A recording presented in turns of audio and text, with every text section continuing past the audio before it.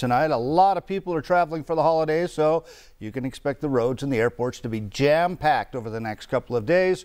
News 4 Tucson's Danielle Confair joins us live from the Tucson International Airport now with the latest on what travelers will be dealing with. Danielle.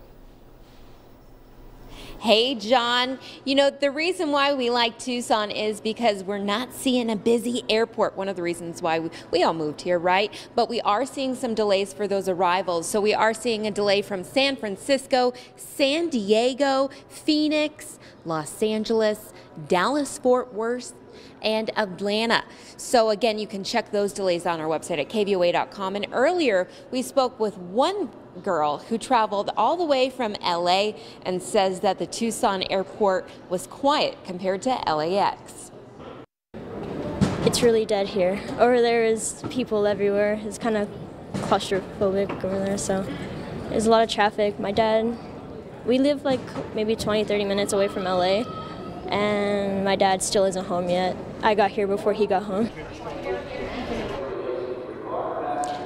Who knows? Maybe he's still driving. You know, that LA traffic, we don't see that here in Tucson, luckily, John.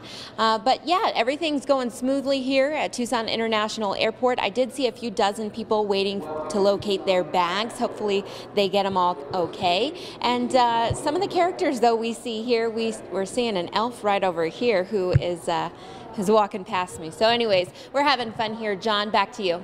All right, Danelle, thank you for that. New